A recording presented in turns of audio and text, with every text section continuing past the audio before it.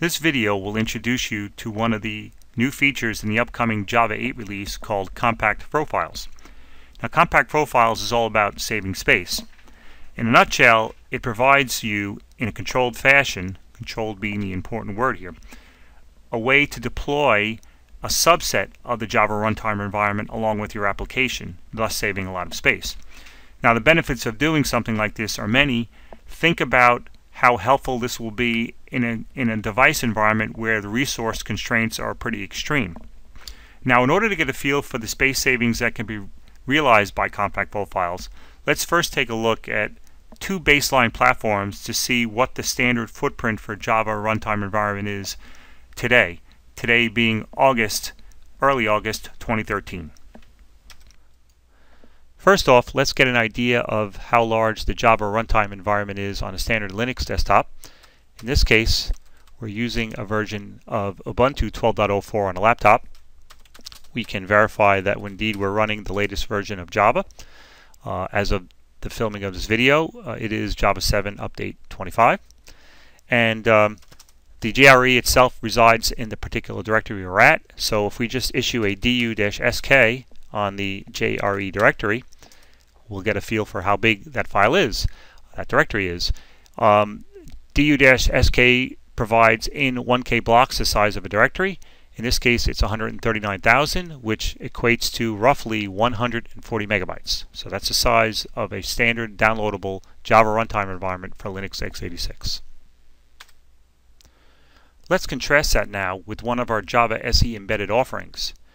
So there are a series of binaries available for some of the most popular embedded platforms.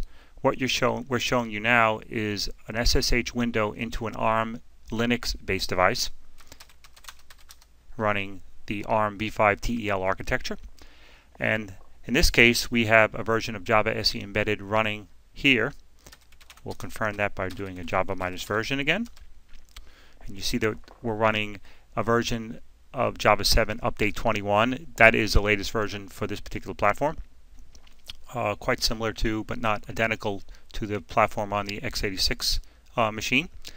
And again, let's do a du-sk to get a feel for how large the Java runtime is for this device. And you'll notice that this time it returns 44,000 1K blocks, or roughly 44 or 45 megabytes. A substantial decrease in size for the embedded platform. So you can see that we have done a lot of work to shrink down the runtime in an embedded environment. And what we want to do now is demonstrate on this platform how compact profiles further makes this even smaller. Before continuing, a little background is in order. Java has been around for nearly 20 years now, starting from humble beginnings, and over that time has morphed into a rather substantial platform, as evidenced by the size of the footprint in our x86 Linux desktop, and has unfortunately been developed in a monolithic fashion during that time. The image you see in front of you is a high-level depiction of the dependencies between the major functional units of the JDK. If we were to go one level below this, at the package level or even lower, the number of dependencies, the number of edges on this graph would be so numerous that you'd probably see nothing more than a black blob on the screen. So clearly this has been an issue with the Java developers for a long time. The end result is they've created a project called Jigsaw. It's been underway for a while and will continue to be underway. And one of its stated goals is to provide a more modular Java platform. The end result being something more like this: a series of well-defined modules with a finite number of dependencies among those modules. Now, when this is fully complete, the idea is you'd be able to create a Java application, run a tool over the application, and it will determine what modules are required for your application, and ultimately package all that up together, a much smaller version of the application with just the runtime that is needed. It turns out that the full implementation of Jigsaw ended up being a lot more complicated than originally anticipated, and one of the reasons for its full deployment delay until Java 9 is the fact that this re-architecture also has to maintain backwards compatibility with the near 2 decades development of Java applications by millions of developers upon billions of lines of code. But that being said, some of this functionality has found its way into Java 8, enabling an interim solution to be made available in the form of compact profiles.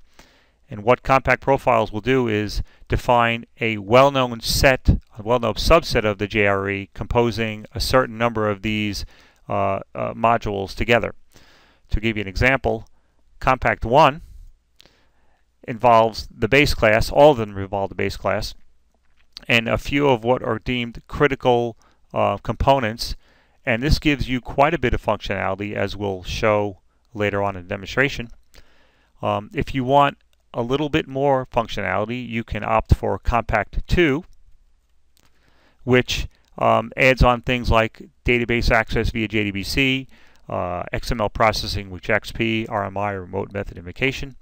And in order to get that, you have to add on a couple more megabytes to the footprint. And furthermore, compact 3 gives yet additional functionality at the expense of, again, a few more megabytes. Of course, if you want the entire JRE, you are still free to use that within this scenario. Returning back to our desktop, let's see how we can generate compact profile builds for a Linux ARM platform. What you see in front of you highlighted is a version of Java 8 specifically for the Linux ARM platform. Now, we are actually on a Linux x86 desktop, but we can utilize the tools available in this because they happen to be shell scripts. So let's go ahead to the ejdk8 directory and take a look at the bin subdirectory underneath there, and you'll see that there are both jrecreate.batch files and jrecreate.sh files to enable you to generate, either on a Windows or a Linux platform, the specific compact profiles that you want to use. This early access build of Java 8 for Linux ARM is available to Oracle Partner Network OPN Gold members.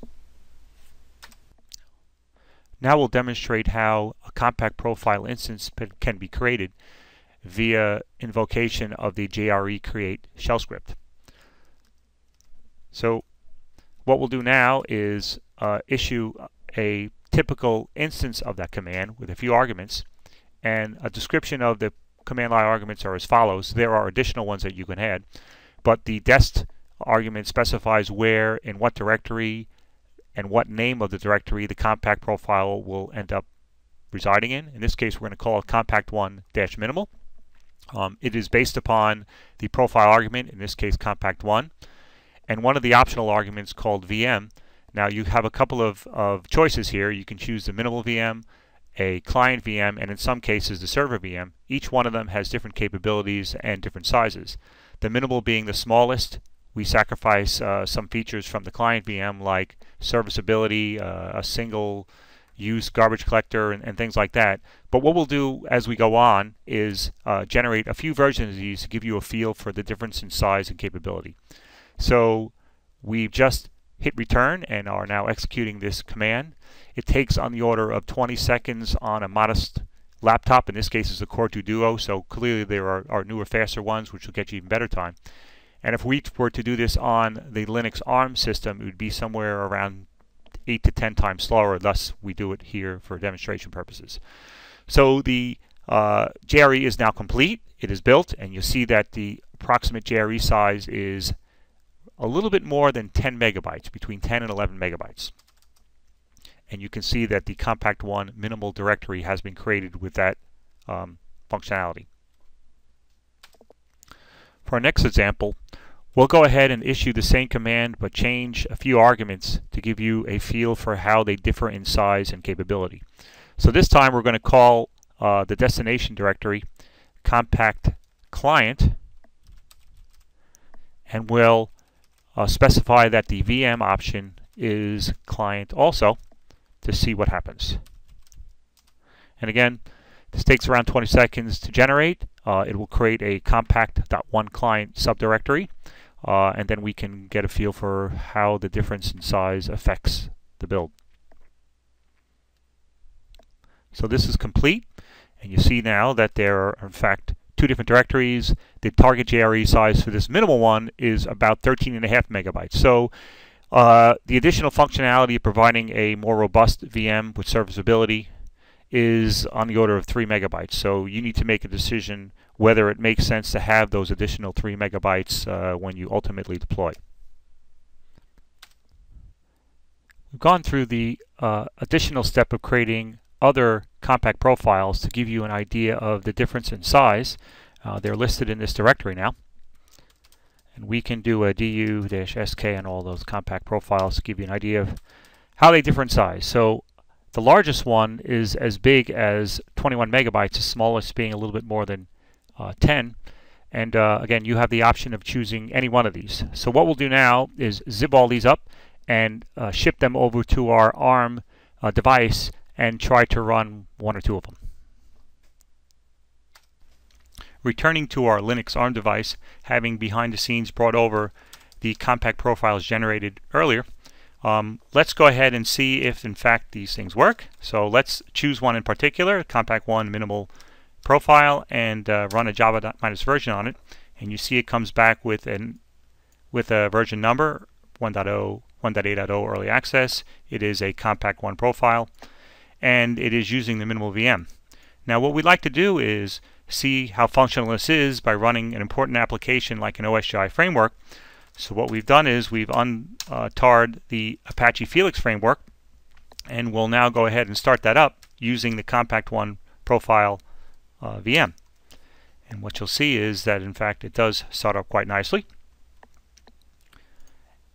Now the Apache framework only really requires this 0 system bundle.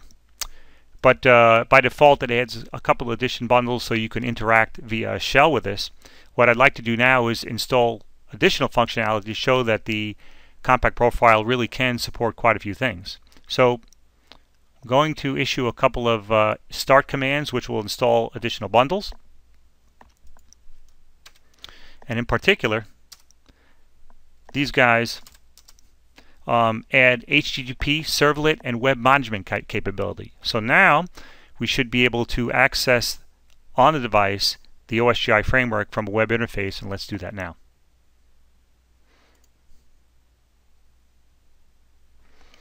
So there you have it, a series of bundles being managed via the web on top of a Linux device, a Linux ARM device, using only the compact one profile. Now let's go ahead and use this interface to go ahead and try to install yet another package and see what happens. So I happen to know where the bundles exist, so I'm going to search for them. And let's try to add this config admin bundle onto Apache Felix. And we'll go ahead and install it now. And what you see happens is we get a Java no class to found error. And in particular, you notice that it is associated with RMI. Recall earlier that I had mentioned that the compact 2 profile is the one that contains RMI capability. So perhaps in this case what we need to do is start up OSGI with compact 2 rather than compact 1. So let's go do that. Returning to our framework, you can see the exception error because the class file couldn't be found here. So we're going to stop the bundle which stops OSGI. We'll start it up again this time using the compact 2 rather than the compact 1 profile and see if we can install that package now. So that is started. Let's go back to our web console and we'll reinstall our config admin. In fact, now you'll find that the configuration admin service is available, and here's some information about it. So this demonstration shows that in fact the compact profile is very capable, and if you really need to provide a little bit additional functionality, you can use one of the larger bundles, in this case compact 2.